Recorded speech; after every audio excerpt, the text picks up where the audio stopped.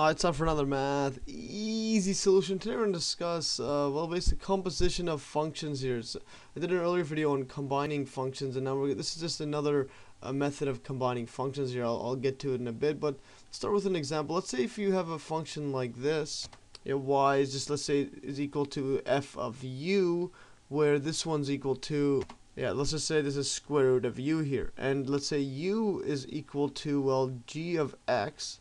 So it's basically a function composed of this one's gonna be composed of two functions here, because you have f of u here, and u is gonna be g of x, and let's say this equals 2x squared plus 1 here.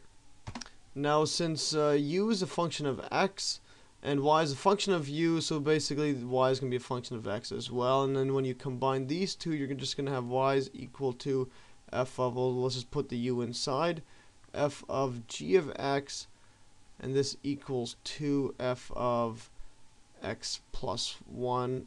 And now if we put this inside here where the u is, so this is going to be square root x squared plus 1. Yes, and basically this procedure that I just showed here, this is just called composition, and basically y, the function here, is composed of two functions, namely g of x, and let's just call it g and f. So there's two functions, g and function f there. Okay, so after explaining above here, now I just want to get to the general definition here of the composite function. Basically, you're given two functions, f and g. The composite function, f, and then this little circle, g, so just a notation that's used, or also called the composition of f and g, is defined as f, this composite g of x is equal to f of g of x here. So this is basically just definition, and that's just a notation here. And my calculus book calls it a circle, so what I mean is you would just say f circle g or whatnot. I never use this notation, but anyways, I just use this one here. But so this one, when we have this one here, now let's look at the domain here. This one's important because the domain is just going to be, so yeah, when we look at the domain here, I wrote down just what the calculus book says here. Basically the domain of f circle g is the set of all x in g such that g of x is in the domain of f here.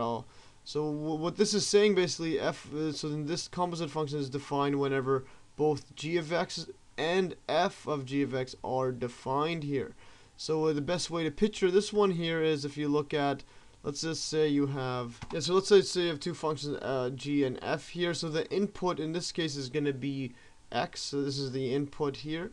And what you get out of this is assuming this is only for values where x is defined, you're just going to get, let's say, g of x here. Actually, I'll write it down here. So you get g of x, and this one here, this is the output for this g of x. Let's call output 1 here. And now, for the f, this is going to be the new input here. So the only way that this is defined is if you have, if g of x is inside the domain of, it's basically defined for f of g of x. So this is going to be the new input here.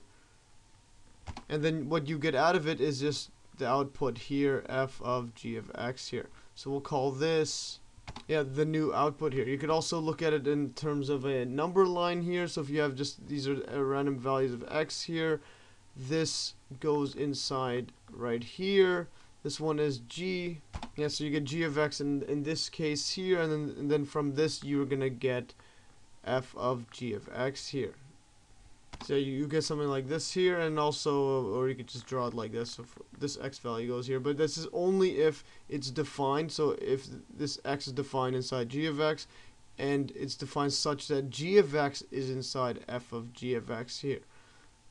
Okay, now the best way to illustrate the composition of functions is by doing an example here. This one's pretty useful. Basically, if you have f of x is equal to x squared and g of x equal to x minus 3, basically find f circle g and g circle f here. So this changes the function we get here, because we always start off with the right one.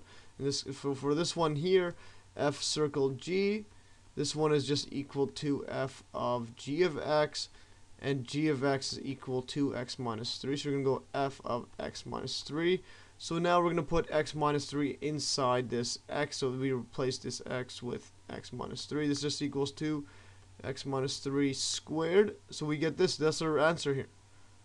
So that's our answer. And then if we go g of f, g circle f, that's not of, we're just going to get the same thing, g of f of x. Now we have it opposite, so we will start off with whatever this one is first. In this case it's f, so we put this inside. This is going to be g of x, x squared, and this just equals 2. We'll plug that in here, x squared minus 3 here.